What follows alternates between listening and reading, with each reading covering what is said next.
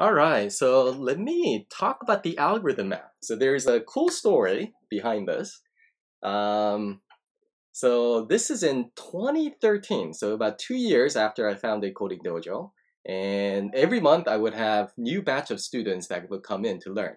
And every month I try to improve the curriculum to find out how I can teach better, how I can accelerate people's learning. Because my goal was in 3 to 4 months to get people who never knew how to code, and in 3 to 4 months get them to be at a level where companies would want to hire them. That's it's a tall order, and it's not an easy thing to do. So I've been experimenting on that for years now, but back in 2013, it's been about 2 years since I founded Coding Dojo. I'm down in Bellevue, Washington, our second campus, and I remember taking some students who were just really, really, really struggling with the algorithm. And I was trying to find how can I get them to think like a computer faster, right? Instead of students getting to that point in 3 weeks, if I got them there in a week, you can imagine how much more I can do in the remaining time of their school to get them to level up. And some of the students, not all of them wanted to be developers. Some wanted to be a better entrepreneur, better project manager, and so forth. But anyway, it was very heavily on my mind to find out how can I accelerate someone's learning. And I did tell you, for me, to get that aha moment where my brain was rewired, where I could think like a computer, it took me months. It took me months. And if you talk to a lot of people who are studying computer science, they would tell you that it takes time. It takes months before your brain is rewired and you start thinking like a computer. So anyway, I was struggling on that, trying to get there, and I was able to get majority of people there in 3 weeks.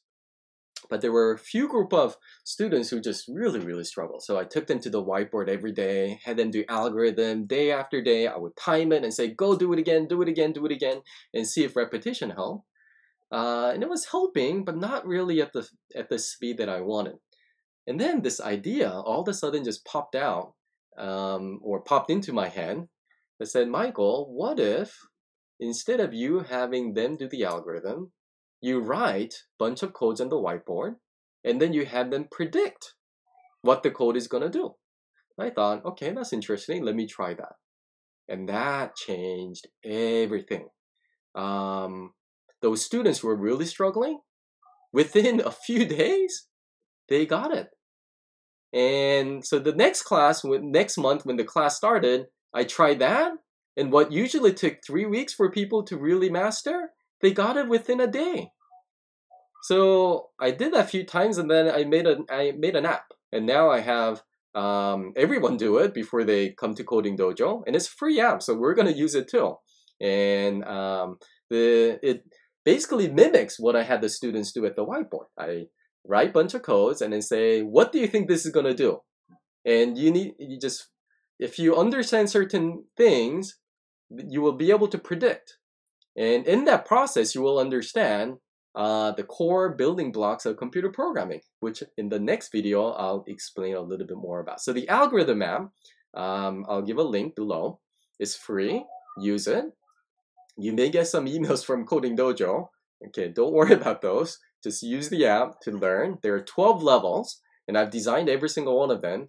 And that is going to get you to understand some of the basics of programming faster than I think anything else you've tried. And it will be fun. So go ahead and give that a try.